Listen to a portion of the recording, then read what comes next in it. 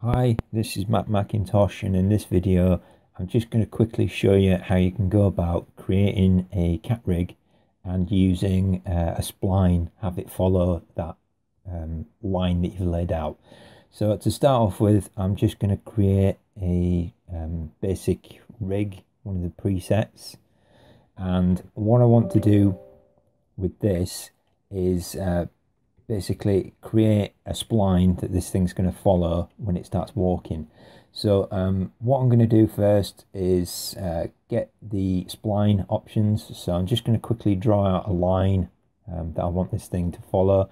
Don't matter if it's got curves in it, you can change that stuff later on by editing your spline. But what we need is a dummy object. So first off, if we go to the Create tab and under Helpers, instead of being with cat objects, we go to Standard and create a dummy. And this is going to be the object that actually follows the spline around. So I'm going to set that up in a moment. But in order to get the cat rig working, select its triangular base, go to its Motion tab, and under the Motion layers, what we want is this bottom one, the actual motion layer. And under the paw icon, we just press play and play on that, we should see the guy walking around. Under the paw icon, we can actually change the positioning of this by going to globals. And when we've got this path node, we select the dummy object that we created. Now, that automatically changes it to walk on path node. If it hasn't, just make sure that you click on this button here to enable it to actually follow that line. So we've done everything that we need with the globals window, so I'm just going to close that. And what I want to do with this is rotate it around so it's facing the right way. So I'm just going to turn the angle snap on, go to rotate it by 90. It doesn't do it in real time, so you'll see that it pops up after you've edited it. Rotate it around by 180, and what we've got at the moment is the character following this dummy object, but at the moment we've not got the dummy object following the spline. So to do that, go to where it says Assign Controller.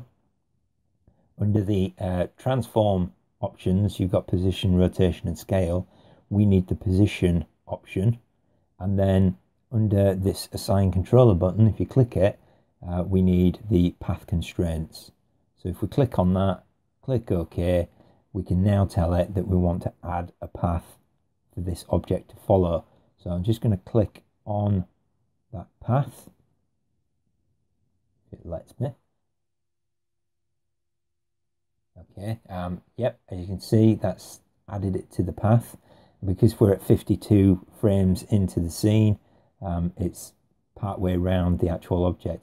We can see that as the character moves along it, it's going from the other angle. So all we'd need to do with that would be, if we wanted it coming from the triangle, we could grab this particular frame and move it across.